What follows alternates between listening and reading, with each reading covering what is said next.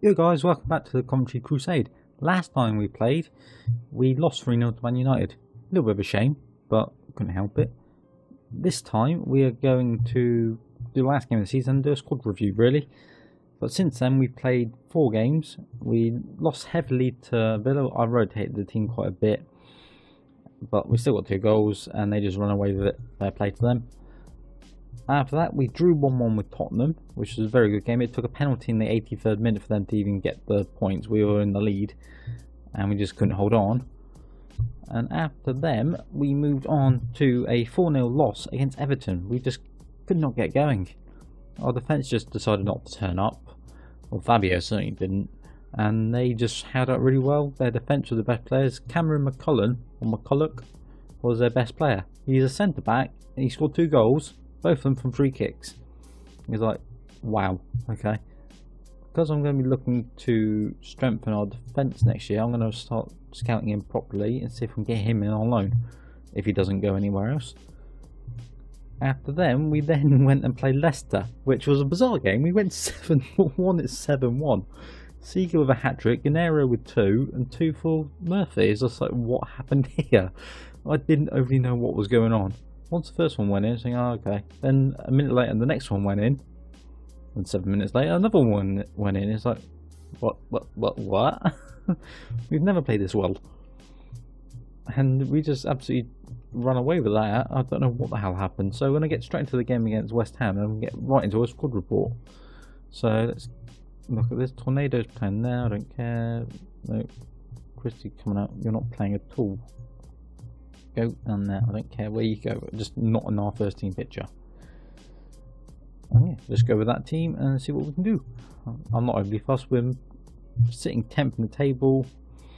West Ham are 7th, and if we lose, we can drop down to about 14th. But if we win or draw, we'll stay around about the same area. So it's not overly fussing in terms of where we finish. We're staying up, and it's just determining how much money we get from position, which at this point is no big deal to us. We've just gained 80 million for just being in the Premiership for a year, but that's nothing bad. So really, in terms of the team, I know exactly where I want to strengthen. It's going to be the whole defence.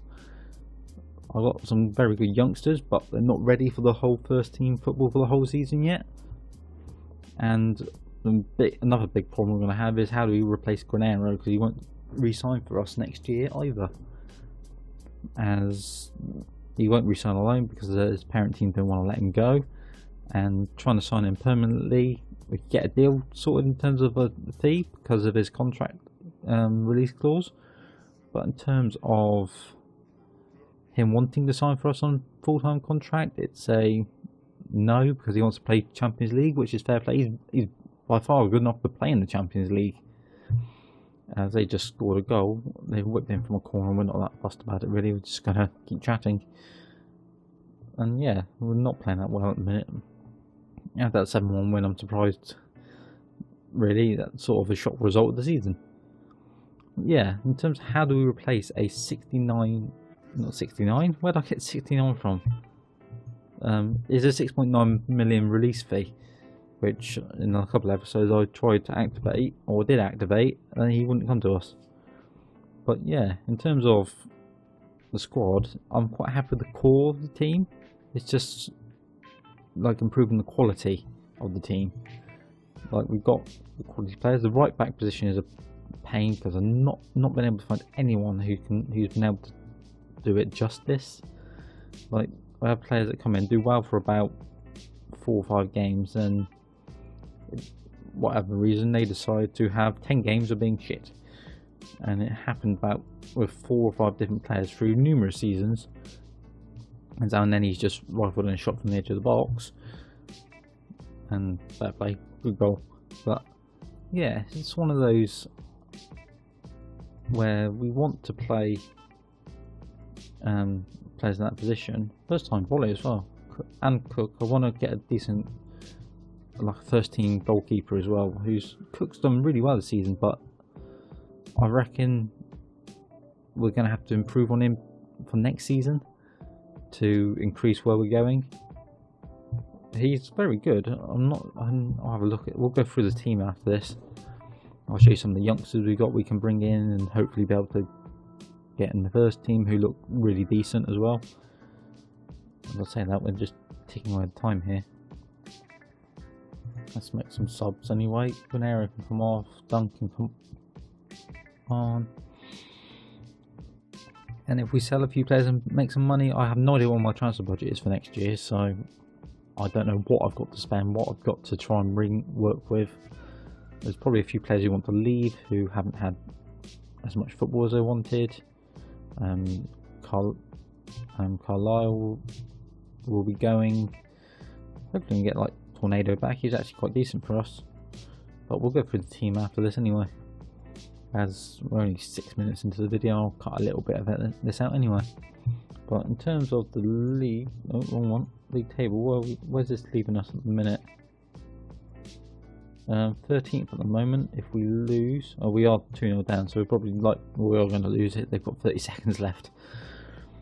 Yeah, we finish on what's probably going to be about 13th. This time is disappointing. Oh, not that fast. Yeah, we finish in 13th, 47 points. Very happy with that, really. Not expected to stay up at the start of the season, but to be able to do that is like, wow. We get 15 million for finishing there, so that's really good. So let's have a quick look at the league table first, and we'll go through the squad. In terms of that season preview, we're expected to finish, we're dead bottom at one point, but 19th, and we finished in 13th, so very happy with that. I'm very happy with that. So in terms of the stages, Arsenal won the league by a little bit. United, Tottenham, Chelsea at the top 4, and Stoke, City and West Ham look like they're getting the European spots. I'm assuming that's because of the FA Cup, because I don't know who's won that or even in it. We finished just behind Liverpool, Ipswich, whereas Swansea, we finished higher than Swansea, saying they were on a flyer at the start of the season. Everton are down there, Burnley, Bournemouth, West Brom, all go down. Do we know who's coming up? Well, we're at it, the playoff final, we'll have a look at that after. League table, Brentford are coming straight back up because they went down. Watford, it's either Wolves, Middlesbrough, Cardiff or Derby. So very good round set of teams there. Oxford, Huddersfield, Boots Huddersfield are going down to League 1. Sheffield United are going down. What's happening in the divisions below that as well? Just have a quick gander while we're here. Bristol and Luton get promoted. Well, fair play to Luton, they're doing well. Preston, Wigan, Burton and Charlton are all in the playoffs, so we've had a very good year. In terms of our finances, we've got 74 million in the bank. What a year this has been. You just see our steady incline of what's happened this season. So that's when we got promoted into the Premiership, and that has been the trajectory of our finances. So it's just mad that it's just gone that way. Like we still got debts and loans. What do you mean? Just pay it off. We got however much in the bank. There's 74 million in the bank. Just pay off 3 million of that and it's done. Which is the point. I was actually looking at facilities, and there's an option to buy the stadium a year ago, and it's just vanished. Well, hopefully we can get that in a few years, because we don't actually own it. I didn't realise that we rent it, which is a little bit strange. I thought Coventry actually own their stadium, but okay, we're going to try and I'm going to see if we can get them to buy it, because it's a good stadium. It's 32,000 seaters, very good. Owned by private, whoever that is. The condition is good, and we had to put in under-soil heating for this year. It's got grass synthetic mix. Pitch is perfect. We've got impressive training, great youth facilities. I'm very happy with what we've got here facility-wise. We can definitely improve it, and now we've got the money in the bank, we certainly can improve it. So if we look at the squad, let's go for, where's average rating there? Don't mind Haynes, he's played 3 games, but top of that list has got to be Guerrero. 28 goals, 12 assists in 44 games. He was absolutely amazing this year. and he is by far a Champions League quality striker, or at least European football quality. He is, it says potentially be one of the best. He is the best player at the club at the minute, and I'm absolutely gutted we cannot get him back. If you look, he's got okay, he signed a new contract, then he's got a 25 million release fee now, but let's see if we can loan him, give him a chance in the first team. Really disappointing not to be able to get him back. I'm going to have to find someone to replace those goals, because that's what's kept us up.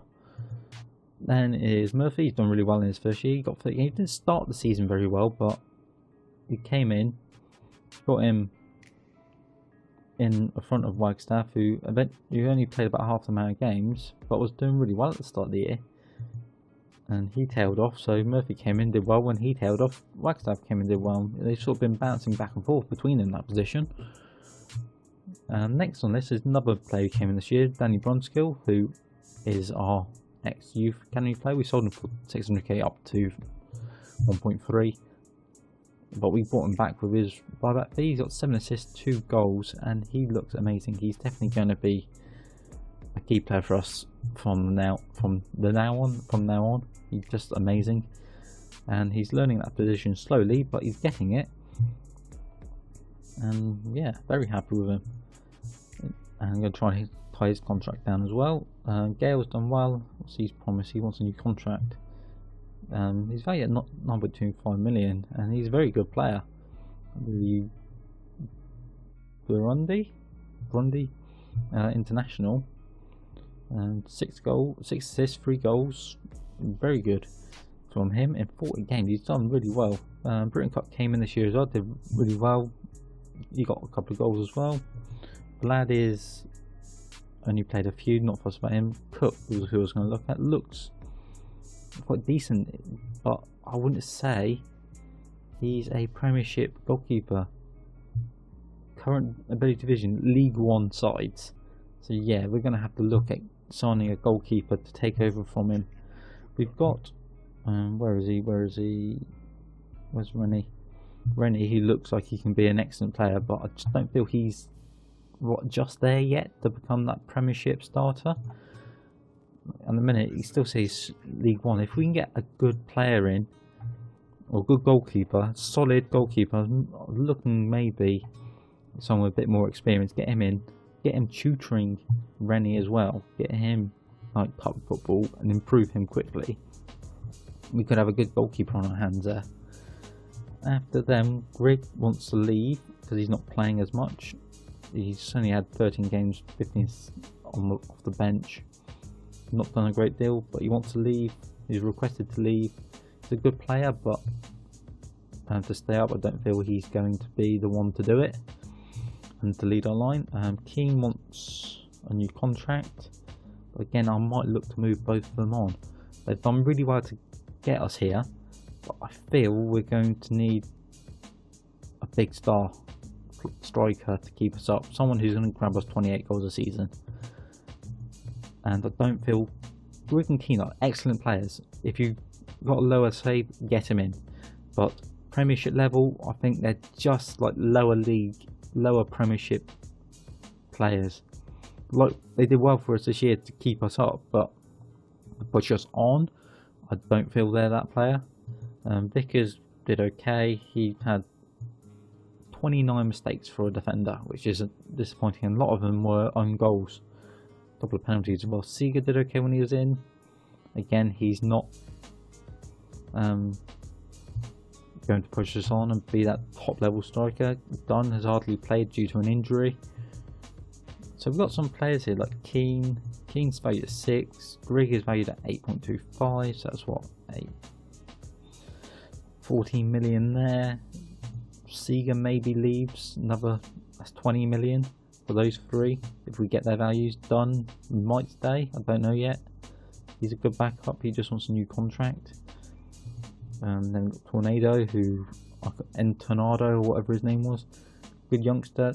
Once I sort of started playing him in the right back role, other than like his crossing and dribbling, but I don't ask him to do that much in that position. He's very good, his marking's good, his tackling's okay, his heading's good. Determination, he's got the acceleration to go up and down the line. yeah, he could be a good player to go there, but I've got my eyes on a few players already for that position. If we get him back in for a loan, all good. Don't actually know what his contract is. He's got a 17 million release fee, but we'll see about that. I might get him back in. Rene, we've already gone through. I'm actually going to change his name. I don't like the name Rene. We can trigger an extension in his contract because he's got a 3-year optional extension by us, which actually I'm going to do. Get him tied down. He's not going to go anywhere then. So then let's just get rid of that. He's Jack Wren to me now. I was getting fed up with saying Rennie. So he's Wren. I still haven't thought of a nickname for Adrian yet. O'Connell came in, did well. Not as good. He was just a good solid play. He wasn't the best in the world, but he helped solidify our defence at times. He's not the quickest, but he did a good job. And he's got 6.86, so quite happy with him. If he can have a couple more years here and we move him on, even better. Then we've got Adrian, who did quite well. Player for the future, might get him out on loan next year. Give him that first team football he needs. Jack Robinson did okay when he came in. Again, quite a good player. Looking for left back. Thomas Dopper, young Austrian who looks okay. Get him first team football next year out on loan. Fabio did okay as well when he came in. Just that experience really, just to help us out. And he's done a good job at it. Then we got Cruz, who's wanted by Leeds and by a few teams, all on transfers, but they're not getting him, which is the point. I'll do that now. Let's get rid of that because I don't want to see it. Let's see what he says to that. Finalise, negotiate contract. What's he currently on? Fine, I'll give you the 7, but you're not having that, you're not having that, and you're going to get a 3-year extension. I'll give him whatever wage he wants because it's less than 10 grand. And if we can get that optional extension in, I'll be a happy bunny. Okay, you keep it at 3 years, but you can have a 3-year optional extension. Normally you can just keep going, yes, fine, whatever, and keep bringing it in, and eventually they will accept it if you give them their wage he's asking for. Christie's he just was doing my head in this season. Turnbull didn't play and Bolton didn't play. Effectively that's the bulk of the team, and yeah, we've got some players we want to improve on. We've got Gennaro, we're going to have to find someone to replace those goals. And mistakes wise, Gale, Britain Court midfielders. Left back, right back. Effectively, we've got to rebuild our defence and find a really good striker to increase ourselves for next year. In terms of our youth team, we've got quite a few players in here we can get rid of. We've got 1, 2, 3, 4, 5 out on loan. All these players are brought in during the year through deals. A couple of Egyptians, a Korean, from Japan, but they can't get work permits, so I just send them straight out on loan, get them football, hoping they can come into our team. But like this guy Kim Won-Ye, he's got 4-star potential for our team already. He's valued at 2.7 million. Rohita Takashima is valued at 4 million. He's not even playing for us. It's annoying. He looks exceptional. He's on loan at Malmo a minute. Kim Won-Ye looks exceptional, but he just can't get him a work permit. I will try. And can we offer him as well? Yes, we'll do those now while we're here. Clever's still here. It'll be good if we can get a good season out on loan. Still trying for Okawano, but he's not playing for their first team. I might just sell him. But we've got some good youngsters in the team who are definitely going to be our future, I reckon. Like Aham Ashur, really good Egyptian centre back. If he can get a work permit, even better. He looks amazing for a striker, Egyptian. Again, he can play the roles I want. Deep line forward, he's strong, he can finish. He's got good all-round stats, and definitely a player I want to try and get in. Work permit decision 18th next day. So guys, if you've enjoyed the series, hit that like button, hit the subscribe button. I'm gonna go now and try and work out who to buy and who's going, who's staying, and I'll see you next episode for when we take on our second year in the Premiership. So I'll see you then, guys.